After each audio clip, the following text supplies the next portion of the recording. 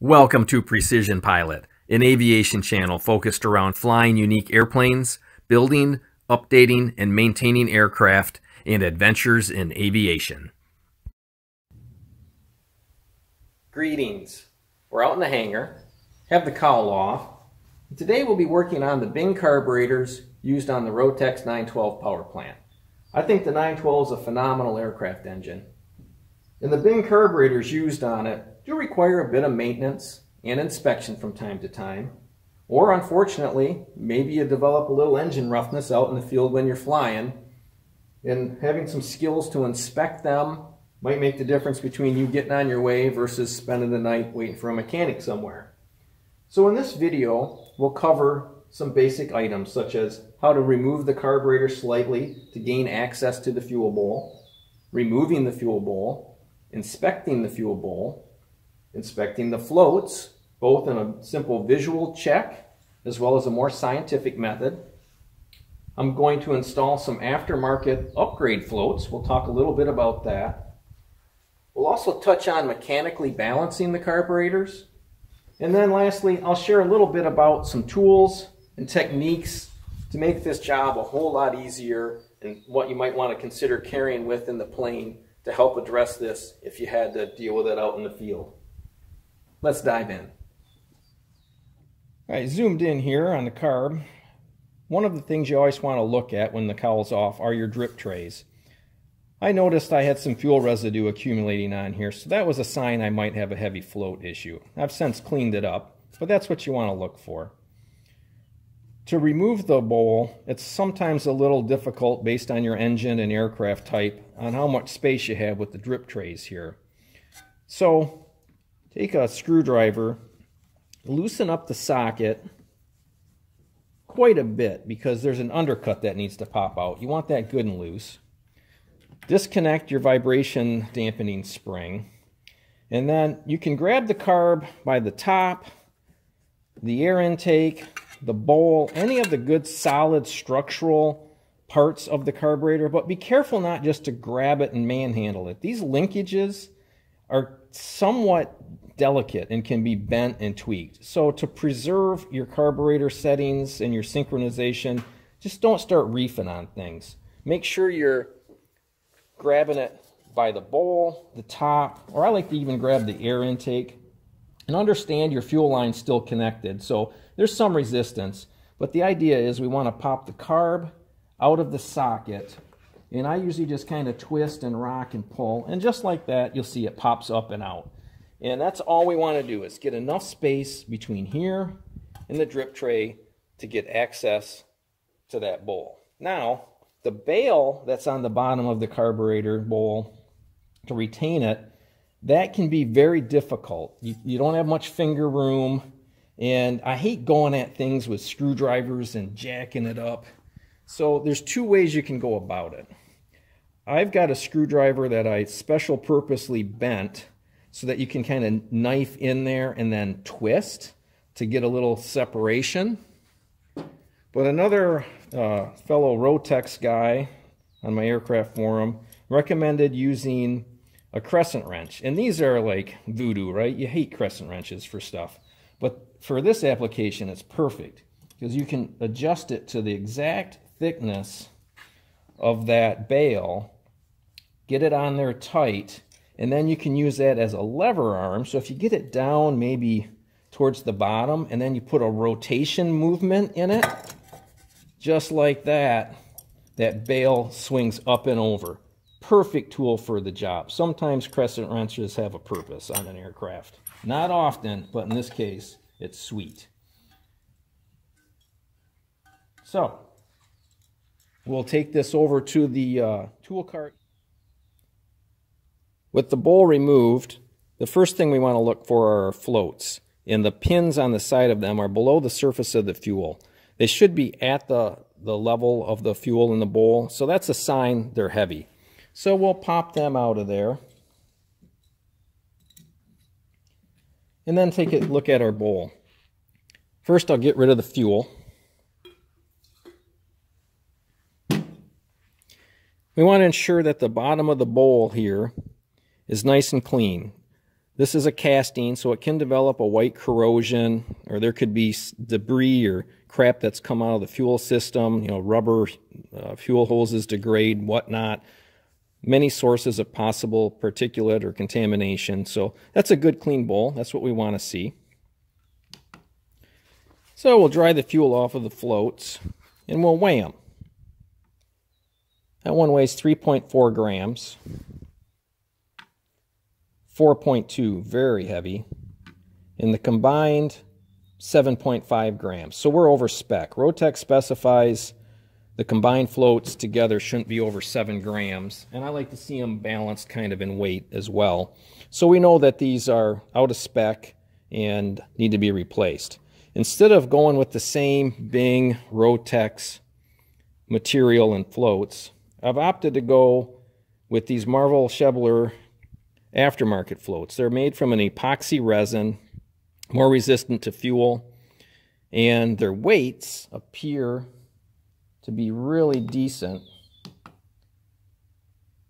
I'm seeing 5.5, 5.6 grams on that pair, 5.5 on that pair. So they're right on the money as far as a weight. So we'll put those back in and move on to the next step. It's important to note the Rotax floats can go in either orientation, either side. There's kind of mistake proof to their geometry. These obviously have a shape to them, and the pyramid goes up like that for installation.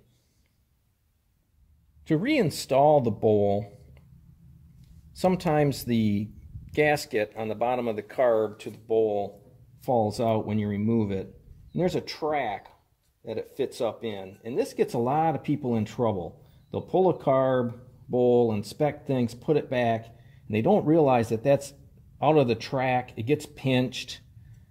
They crank the bail in there, it destroys the gasket, and next thing you know, you got a fuel leak and you're screwed. So not just feeling around and looking to make sure it's where it belongs. I like to take an inspection mirror and walk underneath all the way around, make sure that it's all tucked in, right where it belongs, and you're not going to screw things up when you put the bowl back.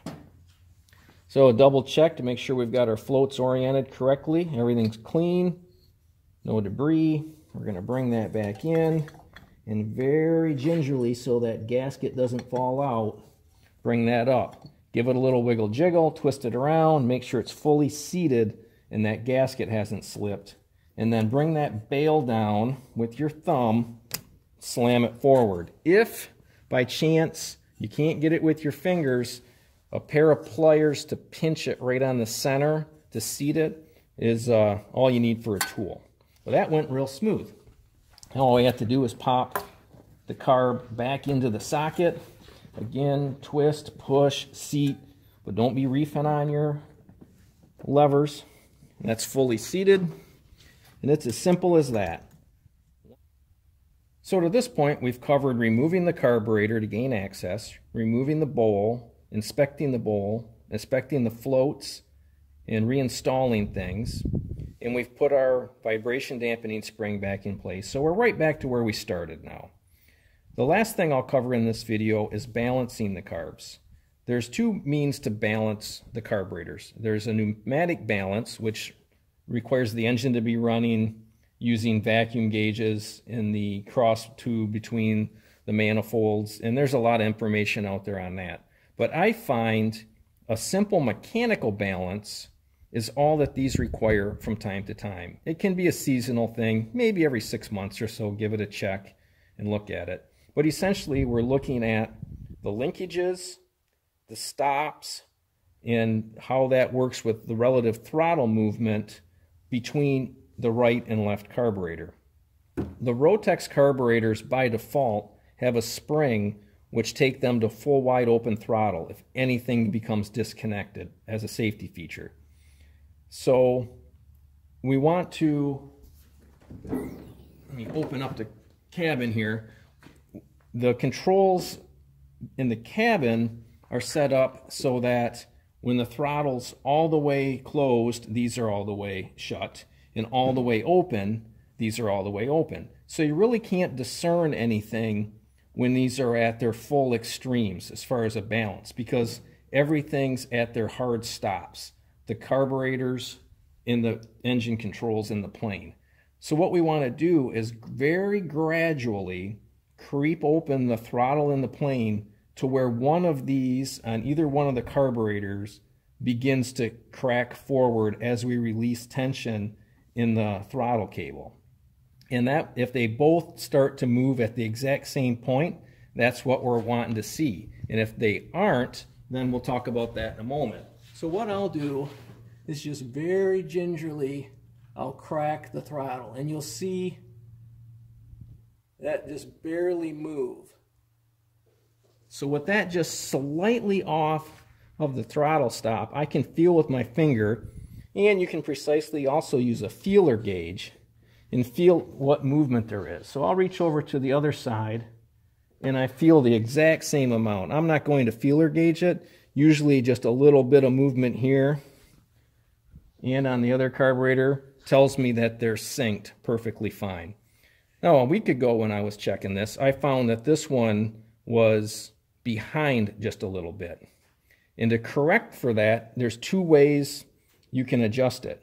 If you're happy with your RPM at your low idle, then you have the choice of advancing the one that's behind or retarding the one that's ahead.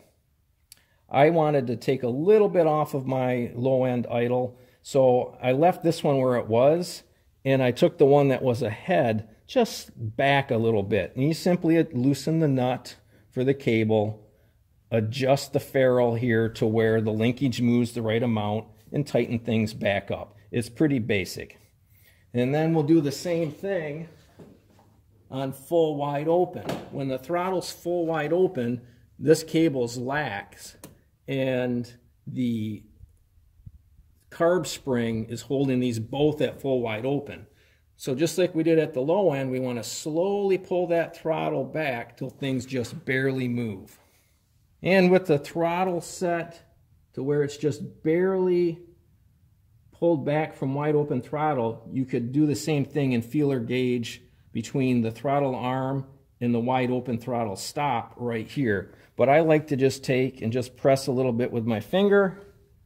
Both sides I can feel have the same amount of gap, and when I go to full throttle, they're both on the hard stop. So things feel right, look right, and are moving in parallel. But that's what you're looking for in a mechanical balance. And it's just a simple adjustment on either carburetor right here at this ferrule and nut to adjust them forward or backwards to get those mechanically balanced throws on your throttle arms. Simple as that.